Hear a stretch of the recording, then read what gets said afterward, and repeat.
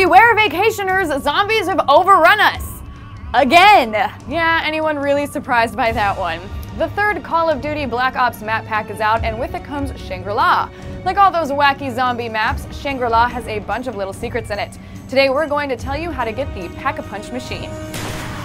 If you're a Zombies veteran, you know all about Mr. Pack-a-Punch. Basically, you throw a gun in, and it comes out all shiny and upgraded.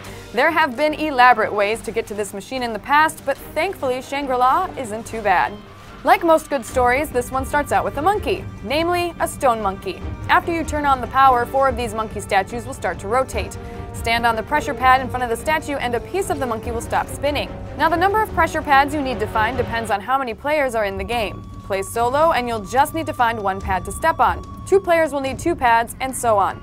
And one more thing, if you're playing with multiple people, all of you need to stand on the pads at the same time. Luckily, these pads are always in the same locations. The first one is near your spawn point, right across from the big staircase. Remember the staircase because we'll be heading back here in a bit. The second stone pad is across the rope bridge, found lounging in this shady spot. The third is down into the depths of the cave where you turned on the power. Check it out by the giant water wheels. And the fourth is in this spooky little tunnel tucked away in this nook.